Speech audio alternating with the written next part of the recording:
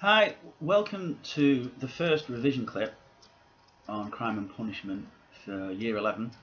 I want to show you how to create a simple mind map that allows you to learn 1,000 years of history to do with crime in Britain, hopefully without too much pain and suffering on your part. Alright, so if we start off medieval England, 1000 AD to 1500. The first time period is the Saxon period, and there were crimes against the person, like assault, against property, like arson, and against authority, like treason. And those crimes still exist.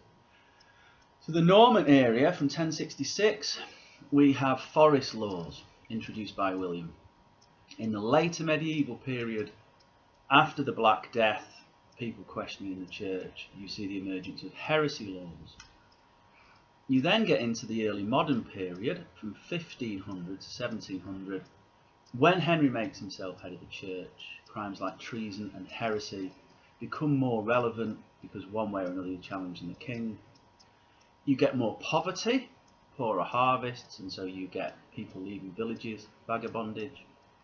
You do see the emergence of witchcraft, of people being accused of being witches, encouraged by James I's book Demonology and by the Civil War.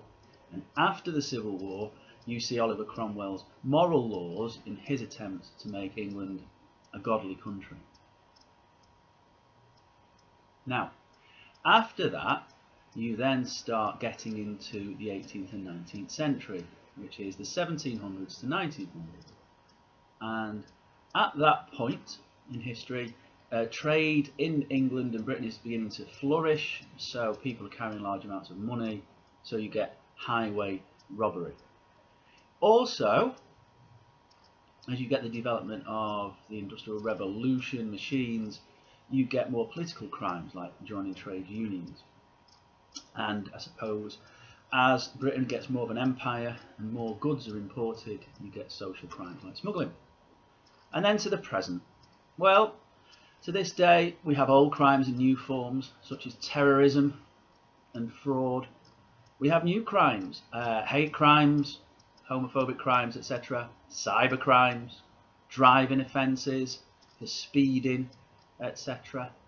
And we have old crimes that were decriminalised because of more liberal attitudes in the 1960s.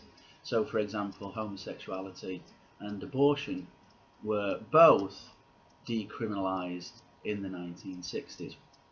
So there you've got on one sheet of paper a really good overview of crime over 1,000 years, and it's pretty simple to produce. And what I would like you to do, please, is to go away, and if you've got revision guides, use revision guides. If you've got information in your exercise books, great. Otherwise, you come and use the textbooks at lunch. And I would like you to create a similar A3 mind map to do with law enforcement. Okay, thank you very much.